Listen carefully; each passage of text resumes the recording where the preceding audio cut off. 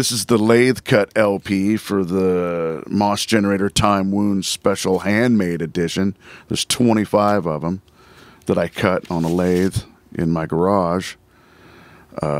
Each one of them is signed by me and Jono and Sean on the blank side, and then Angel, the Fleetwood Mac cover that was recorded during the sessions, is on the cut side, and that's some swarf, the stuff that comes off of the record when you cut it. It's the little shavings. And this is a T560 lathe. I went to Germany to take a class on it and pick it up. A buddy of mine, Jeremy Dede, bought it and sent me over there to take this class. There, you got to check the record heat and get it up above 110, and you clean it off with this weird kind of waxy stuff, you know, kind of a turtle wax type stuff, and then you roll this over, drop it down, turn on what rolls across to make the groove width, and turn on the cutting head.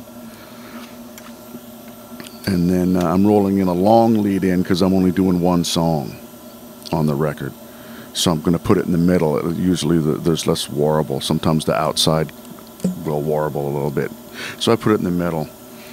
I start the tune. You can hear it coming through the cutting head, and then I'm placing this arm on there to hear the playback. You can monitor how the cut's going. So you get two signals. That's really weird. You get the cutting head signal, and then you get the playback signal.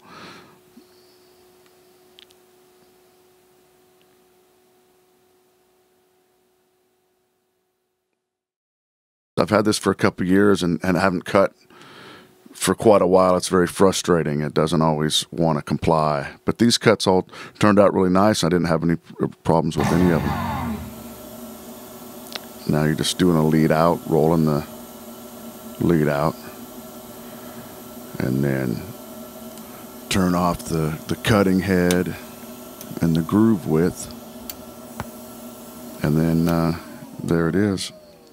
And then I start to put everything together.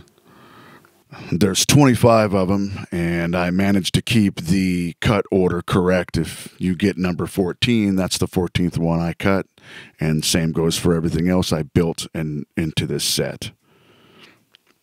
These are some little OBs I made, handwritten on them, some information about the cuts and stuff. Spray them and attach them. And then here's the swarf little packet, so it has the cuts that came off the record. It ends up in this little bucket and looks like cotton candy. Pretty weird. But yeah, I put these little things together for the package as well. We hope you enjoy this deluxe edition, and I'm sure there'll be more like it in the future.